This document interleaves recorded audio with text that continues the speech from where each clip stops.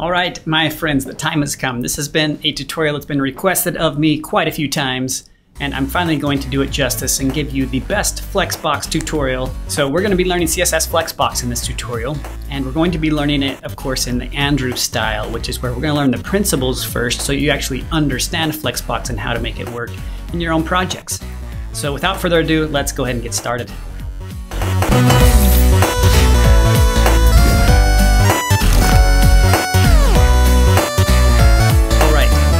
There's essentially three properties that you need to know in order to learn Flexbox. And I want to first show you these three properties. They are, as you can see here on screen, they are the Flex Grow property, they're the Flex Shrink property, and the Flex Basis property. Understanding these properties is really essentially key to learning Flexbox. Now, here you can see I've got a little simple class that's called .box, and there's just these three properties written out in longhand notation. However, most of the time when you're using Flexbox, you'll actually write them in shorthand notation, which looks like this. So the first property here is the Flex Grow property, and the default value is 0. We'll talk about that later. The second value is the Flex Shrink property. The default value here is 1. And the last property is this Flex Basis property, and the default value is auto. So let's go ahead and learn, what does flex mean? So when we say Flexbox, what is flex? And the easiest way to think about this is flexible. So a Flexbox is flexible, meaning that the width is a little bit fluid. It can flex in or out depending on its needs. So let's look at the regular width. So here we have just a simple div. Let's say it's a wrapper or a parent. The parent would be the brown and the green would be the child div. And each of these have an explicit width declared. So they're each 500 pixels wide. And this is how it would be displayed in the browser. Now let's go ahead and increase the parent width to 1000, and you can see that the child stays, the green box stays 500 pixels, and that's what we would expect. However, if I take the parent down to a width of 250 pixels, you can see now we have what's known as an overflow problem. And this is kind of one of the jokes of CSS. This happens all the time. But the box, that green child, is now overflowing the parent's bounds, and it doesn't quite work. Now, I know what some of you may be thinking. That what if I just add percents instead, or some other relative unit of measure on that parent element? So in this case, now we have width 100% on both the parent and the child. So they're each stretching to their bounds. And then if I take the parent element and change its width down to 25%, I no longer have an overflow problem because that child has a width of 100%. So it just shrinks down to the width of the parent. Now this is important to understand because in this case, the width of the child is sort of based on the parent's bounds, which works sometimes, but also doesn't work sometimes. And this is one of the key differences here in Flexbox that you'll learn here in a minute. Flex actually depends on the width of itself or its own content. So here's the big takeaway from Flexbox. Width doesn't take into consideration the content of the actual element, where Flexbox does take into consideration the content of the element when determining its size. And that's one of the big key important things to understand right out of the get-go of Flexbox and regular widths. So the big difference, let's go ahead and look at this. So width here, this is the traditional way of doing CSS layout where we declare some widths. And notice that the green box in the middle has some content. Because the content is bigger, it has an explicit width of 500, but we have an overflow issue because the parent has a width of 250. And then here's how Flexbox works. So in Flexbox, we have the exact same values. Both the parent and the child still have an explicit width declared of 500 pixels. However, the box shrinks below 500 pixels because it's flexible. And this is the difference. Flexbox accounts for that content and will shrink down to accommodate the width based on the own item's content. That's the big difference, okay? So now that you understand the difference between Flexbox and non-Flexbox, the question is, well then how do I learn Flexbox? And if you've ever looked at the Flexbox spec, there is a lot of properties. So here's just a few of these properties flying across the screen here. And the right way to learn Flexbox is not to just start adding properties at random and seeing what happens. We need to understand first, just like we started this, the difference between Flex Basis, Flex Shrink, and Flex Grow and how those affect the width or height, depending on how we're working, of an element. That key understanding once you grasp that, all the properties are a piece of cake. It'll be really easy to use Flexbox. This is the key concept that we're going to learn. So in order to learn these three properties, we're actually going to now jump over to code and learn them dynamically, because we'll be resizing and kind of looking and see how each of these three elements affect the actual box on a container. So let's go ahead and jump into code. We're going to start with flex basis. This is the key principle to understand that sort of drives everything. So you can see right now I've just got this parent element, which is kind of this represented by the purple border. And then the child element is this little one right here in the middle. We'll call him the oldest child. So what the default value for flex basis is auto. So right now it's automatic, and I want to show you how that behaves. You can kind of think of automatic as just having the element's intrinsic width. So you can see as I scale down here, the oldest child's current width is just the width of the content. And if I come down below where that's going to break into two lines because it's two separate words, it breaks and it's still allowing this element to shrink. So this is what flex basis auto does. It will grow up to the maximum content and then shrink to the minimum content. And then after this point, you can see then we get an overflow break right at this point. So that's auto. Now we can put in here, you can kind of think of flex basis as a width value. So we can also come in here and just set this to an explicit width. I'm just going to set 200 pixels here. Let's go ahead and save this. And you can see now I have 200 pixels. So no matter what, right? I have a 200 pixel child. And then when I come below, you can see how it shrinks. So flex basis is like a width, except it also allows the element to be flexible. So right now, 200 is going to be what it's going to try to do, but if it's not able to, we're going to allow it to shrink down below to some arbitrary value, and you can see it breaks again right there. And then now we have the same thing happening. Okay. So flex basis, you can use pixel values, you can use relative values like percentages, and it will allow accommodations. The other value here is actually called content. So if I set this to content, it's either auto content or a value.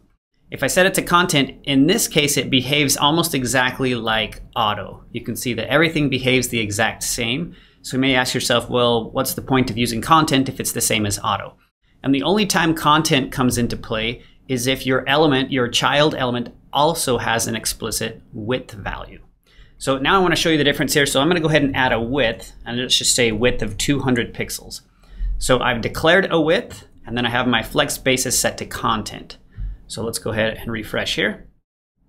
And you can see that if you have both of these values present and this is set to content, it sort of ignores the width. So content means no, use the content, not the width. So now let's go ahead and resize, and you can see it's still behaving the exact same as before. However, now if I switch this to auto, so if auto exists, which is the default, and a width, then width will trump. So in this case, you can see the box actually did grow to 200 pixels. And then the flexing still happens because I have flex basis of auto. So that's the difference between auto and content. One will ignore the width, the other one will take into account the width if a width value exists. Okay. So that's flex basis and sort of how that works. Now let's go ahead and add in the other two properties so we can see how they work in conjunction with one another. So we're going to add the flex-grow, and I'm going to delete the width value here. We're really not going to be working with that in the future. Typically with Flexbox, you'll be using the flex basis property for your widths. So I'm going to set flex-grow to 0, and then we're going to set flex-shrink to 1. I'm just going to use longhand here just so it's easier for you to read as I'm doing this. Typically you would see this in the shorthand. And then flex basis we'll leave at auto. So this is default. So again, this just behaves just like we barely saw before, where we're allowing the element to shrink because flex shrink is 1. Anything greater than 0 essentially means, okay, let's use this property. But we're not allowing the element to grow because flex grow is 0. So 0 is like false. You can think of it like that. So let's go ahead and now change flex grow to 1.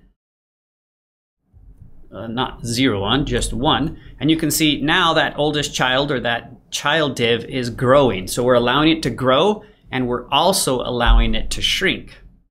So now it's completely flexible. It will grow and shrink. Perfect. So when you only have a single child, you're really only going to be using numbers of 1 or 0. But these are actually ratios, and those come into play when we have multiple children in play. Well, typically they do.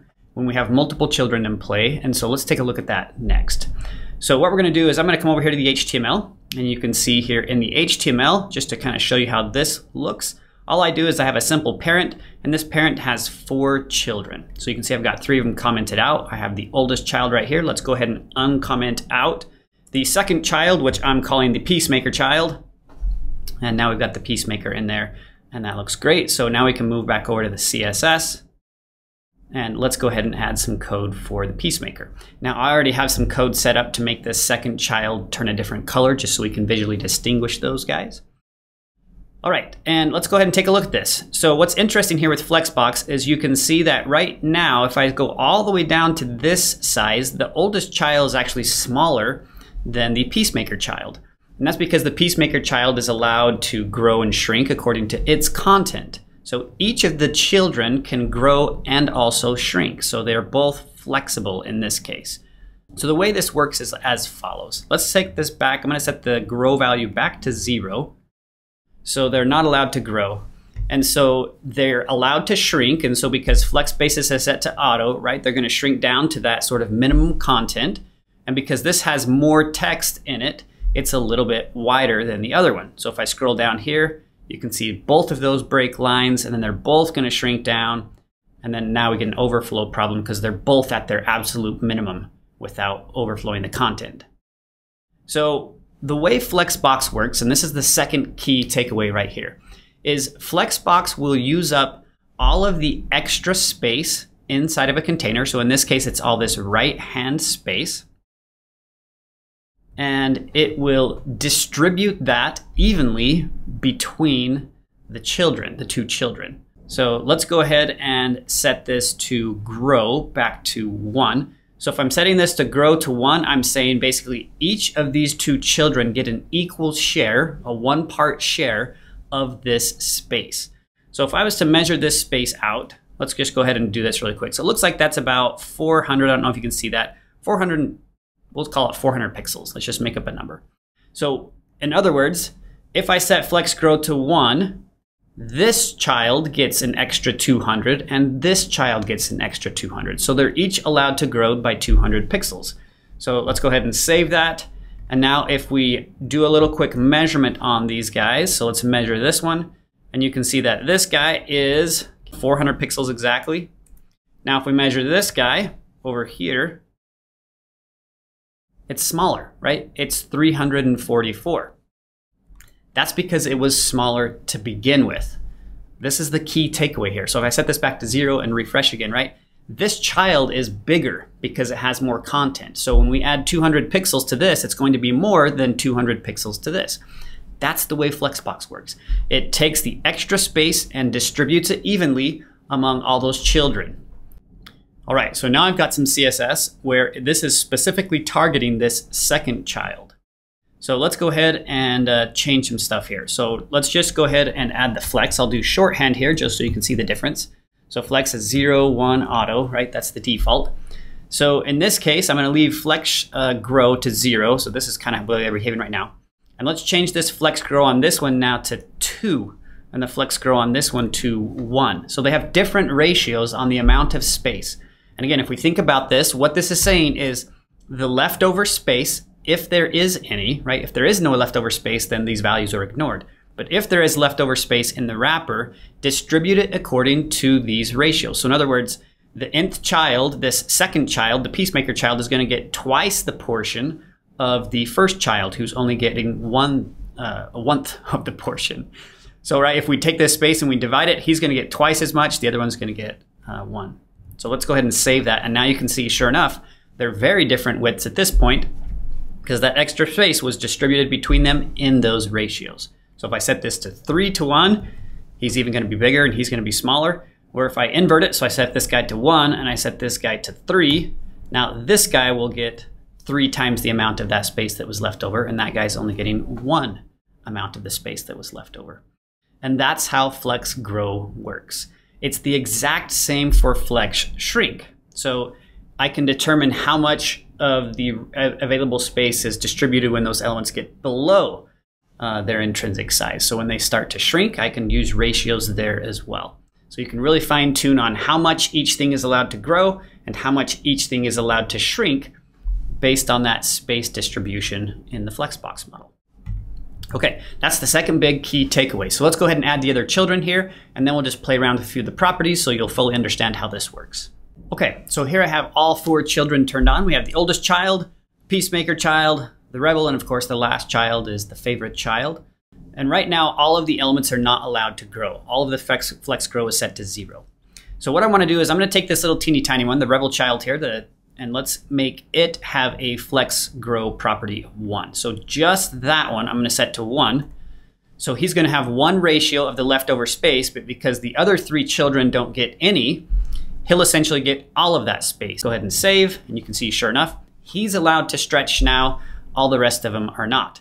And you can see that behaves through a responsive layout. So he'll always take up all of the available space.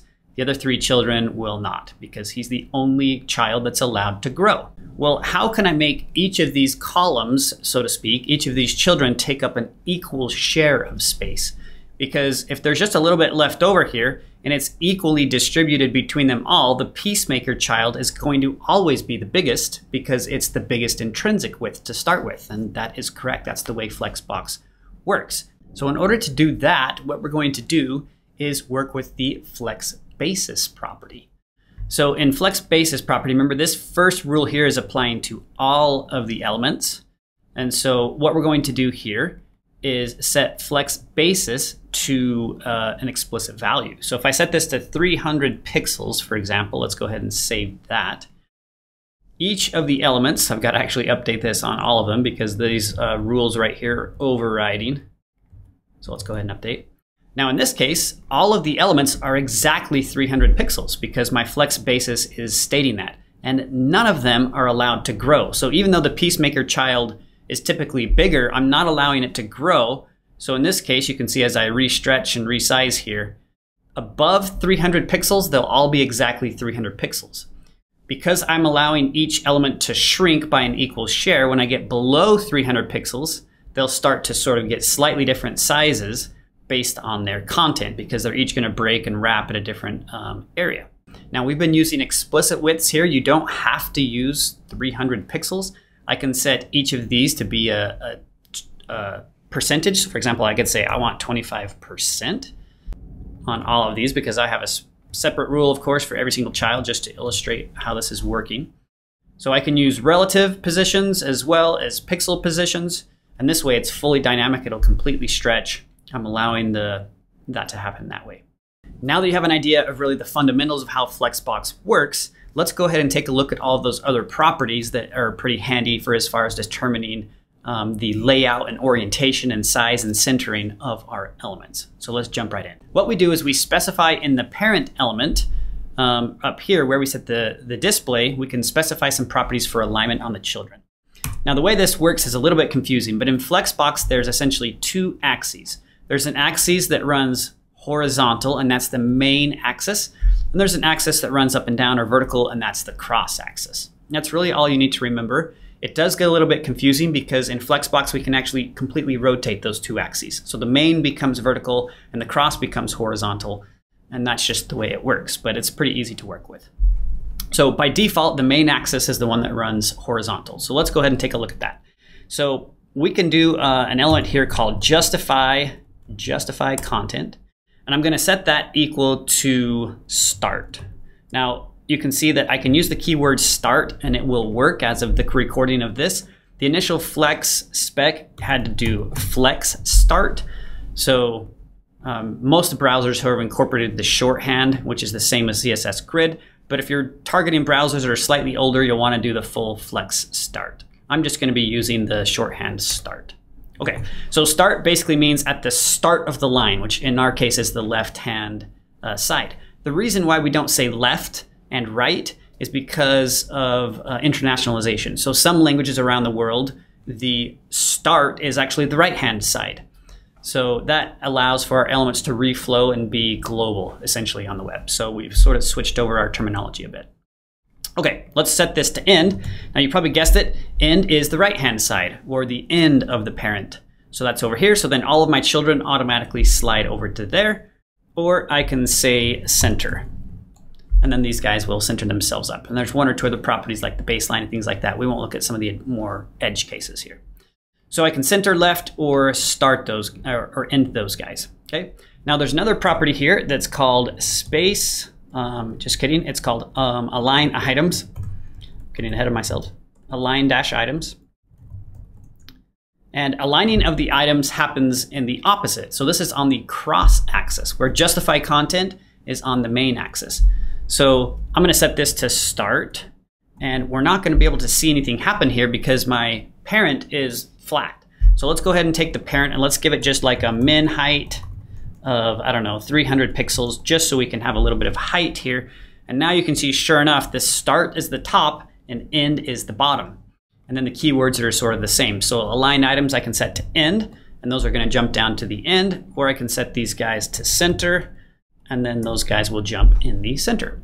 People always mix these up, and you're always kind of guessing which is which. The way I remember it is I think of a paragraph of text. So when you wanna justify a paragraph of text, you're sort of working this way. So that helps me remember that, okay, justification is on the main axis, and the align items is on the cross axis. Now, where this all gets flip-flopped is we can change those two axes. So we're gonna add another property here. We'll just leave the height. It's going to be flex direction.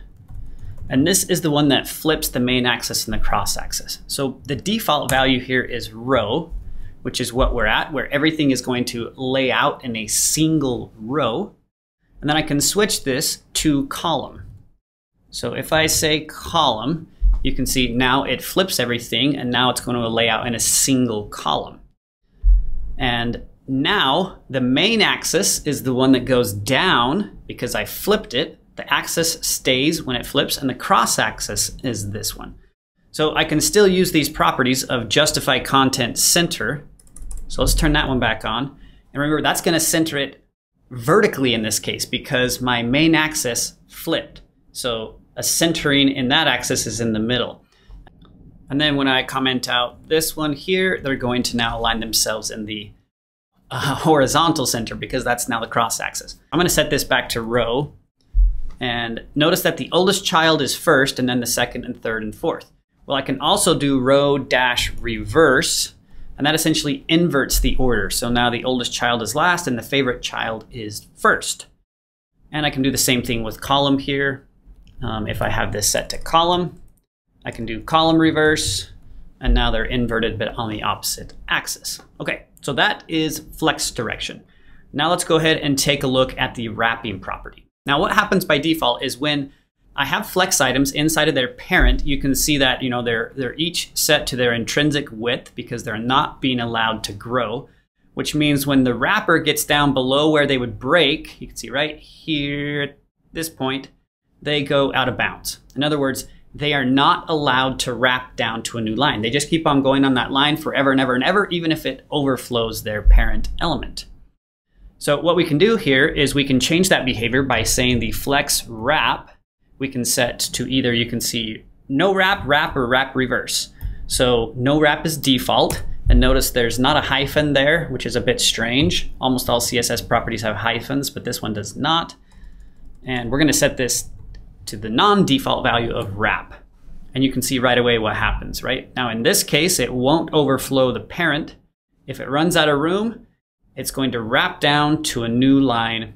Now the interesting thing here, and this is where Flexbox starts to get a little bit more complex, is when you have things on multiple lines like this. So the oldest child is first, and then these two, and then this one. The way that the distribution happens, remember we talked about that leftover space, it happens per line. So let's go ahead and take a look at this. So if I set oldest child and I allow him to grow, so let's come down to the oldest child here. We'll say flex grow is 1. So now he's gonna grow. And let's take this rebel child here, which is this guy, and let's set its flex grow to 2. Now it's a little bit, you can see it was quick there, but it actually got a little bit bigger than this one. And that's because we're allowing it to have twice the share of the available space. And it happens on each row. And as everything breaks, well, now it's going to have twice the space of the second row, where before it had twice the space of the leftover in the second row. There was no third row. I'm confusing myself here. I hope that makes sense. So that you just kind of realize that that space distribution happens in a per row basis whenever you have wrap turned on or flex items that are crossing over in rows.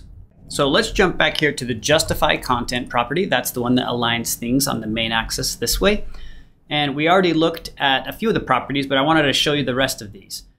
So if I set this to space around, you can see that Flexbox is going to make the margin, you can sort of think of like the margin on the outside of these exactly equal for every single item. And this is, of course, is responsive. I'm going to pull this, whoops, that's the wrong one to pull. Pull this over here so we can kind of see how this works, right? That space is going to be distributed around there. If I set it to space between, it essentially ignores the first and last margin and sets the inner elements to be all the same. So that's very helpful as well. So the first and last items will sort of hit their edges, and the remaining space is distributed between the rest of those items, like so. So again, Flexbox is just all about how that space that's left over is distributed between the elements. And then the last one here is space. Did we already do space around? Yeah, we did space around. Oh, space evenly is the last one here.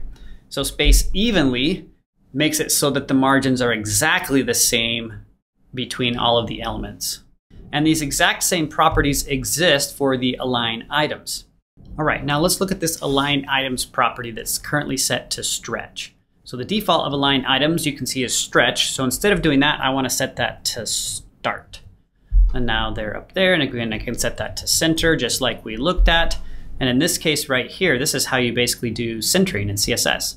You can set the justify content to center, and then the align item center, and you have perfect horizontal and vertical centering, right? That was the holy grail of CSS for the last 20 years. So Flexbox makes that pretty easy to do, just with those two properties. So now they're kind of both at the starting value, so top and left. And what happens here is if I were to scroll over here, so right, I don't have any breaking happening, so I'm going to set this break back to wrap and showcase how this align items works. So if I rotate over here, you can see now I'm allowing it to break down into its second row, so to speak.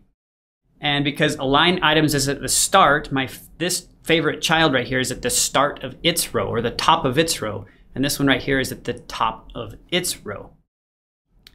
And so if I set this to end, they're now both at the bottom of their respective rows. And if I would break this down further so I get another row, you can kind of see how that space is just distributed. So my content is 300 pixels, and that's just being evenly distributed between those rows, start.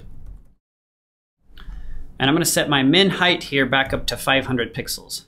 So the question becomes then, well, what if I want this favorite child to be at the end and this to be at the top? Well, you would maybe think, okay, well, let's just do that space between. So I can say space dash between, like we talked about before, but that doesn't quite work. It just makes it stretch. It goes back to the default stretch.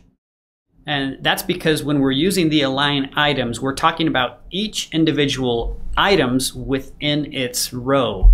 And there is nothing above or below favorite child in this row, so I can't really align it this way. And that's why we have a separate property, I'm going to undo that, that is for the actual content, and it's called align-content. This one's not often as used, but this one is sort of, you can think of it the same way of align items. However, it treats the entire thing as its wrapper. So the parent element is sort of treated as the parent, and then each of the rows are treated as its content. So in this case, now I can set space between to a property like that, and then that behaves like you're expecting. This favorite child will always be on the bottom. This will always be on the top. I can also do all those other ones, space around, space evenly, just like we learned before, and it will distribute that space depending on how many rows there are. So it kind of does that for every single row. So let's set this back to space between. And then if a third row comes in because of breaking, so right there, you can see it just gets sent to the bottom because we have space between. Now that one jumps down there. Okay, so the align content property treats individual rows as if they were individual flex items. and then it distributes everything with the same characteristics of the other properties we learned about. All right, now there's only 2 more properties we need to look at. So what's interesting is, right, there's a default layout in HTML and CSS, and the order that elements display is the order in which they're declared in HTML. So the oldest is first, the peacemaker is second, etc., etc. Now, typically, if I wanted to have to reverse this order, I would have to cut this guy out and paste him above there, and now he would be first, right? The peacemaker would be first. So you literally have to change your source code as far as the HTML structure in order to change that order. Well, with Flexbox, I can actually change the order and leave the original HTML alone. And the property name is literally called order. So let's take a look. I'm gonna come here to the second child. So this is our peacemaker child, and I'll just give him the order, and I'm gonna set the order to 4, okay? So the number 4 and save. And you can see now he jumps to the end of the list. The order starts at 1, so this would be 1, 2, 3. So there's an inherent order that's applied, but if you override the inherent order, then it sort of rearranges itself, right? And you can see that still, the peacemaker child is still the second div, but it's visually being displayed as the last div in the stack. And then all of those Flexbox properties work now. So if I was to take this, let's go ahead and we'll just do the flex direction just to illustrate this, and we'll just set this to reverse, row-reverse. He's now first, right? Even though he's second in the order, because I set his order to 4, which was last, and then I reversed it, which makes him now first. The last property is how we can have individual items override the parent flex. So, right, so the parent is always saying, okay, display flex and then lay yourselves out according to these rules. So we typically apply all those rules to the parent element. Well, of course, there's always a rebellious child. That's why I have the rebel child here, and he wants to do his own thing. So we can do that as well. So I'm gonna come down here to the rebel child, which is this one right here. And in this case, I'm going to set, let's see, we have justify, let's say align items, start. So I'm gonna set the align self to end. And you can see, sure enough, that rebel child is now aligning himself at the end instead of the start, which is what the parent is telling everyone to do. So each individual child can rebel on their own, and they can declare their own property, and we use the align self. There is no justify self because you have to have more than one child in order to use justification, so that really doesn't make sense. There's only align self is the property on individual children. All right, I lied. There's actually one more thing with Flexbox. Now you'll notice that there's a little bit of a gap between all of my elements here, a space in between, and I kind of got lazy and I just created a little CSS rule here at the top that called for a margin and a padding. So I'm gonna delete that. So nothing has those margins and paddings now. So everything is sort of butting up to one another. And I'm gonna show you this final property. I'm gonna take this little thing we did here on that rebel child and set him in line so he gets back to where he's supposed to go. And there is a property that's called gap. And this is a really handy property. So I can come to my flex parent, the one that declares the actual flex, and I can set this property called gap. And gap is just a value. So I can set this to 25 pixels or something else like that. And you can see what this does is it automatically sets a gap, but only between the elements, not on the left and right or the outsides of the elements. So it's a really easy way where you can space out your columns without having to deal with padding and negative margins and all these other tricks that people have been using in CSS to create sort of those gutters, if you will, in between columns. Now, the last thing I want to point you to here is a little bit of a cheat sheet. So the folks over at CSS Tricks put this together, and I think it's really handy. It's often difficult to remember, right? What is space between or space around? And you always get those confused. So it's just a quick visual guide to Flexbox. And I'm gonna just quickly run through this, and you'll see this is everything we've learned in this tutorial. So we have flex direction, right? That's which way they're going, whether it's up or down or backwards. We have flex wrap, that determines, right, if a row is allowed to wrap or not. Justify content determines the alignment on the main axis. Start, end, center, space around, space between. So we looked at all those properties. Let's jump over here to this column right here. So this is the align content, right? That treats the entire element as a whole. So we can start, end, center, stretch, space between, space around as that. We also have align items. So that's individual items in their rows. Start, end, center, stretch. We learned all of those. I think that's everything in this row. Yep. And the last little column here is the order property. We just learned about the order property. Note here, you can also use negative values if you want something to go clear to the front. And then we have the flex shrink, flex grow, flex basis. This is how we started everything off with, right? Because this is the key understanding of Flexbox. And then we have the align self property, and that's it. So all these properties are sort of just syntax sugar, as they call it. The key understanding of Flexbox, I hope you learned today, is just understanding that Flexbox is just taking the available space left and then how that space is distributed between all of the items and if they're allowed to grow or shrink and by what ratio. That's really all there is to it. So I hope you've learned a lot in this lesson, and give us a thumbs up, a like, subscribe, share it with your friends if you like your friends. If you have enemies, share it with your enemies if you dislike them. Either way, it's a win-win-win. We'll see you guys in the next one.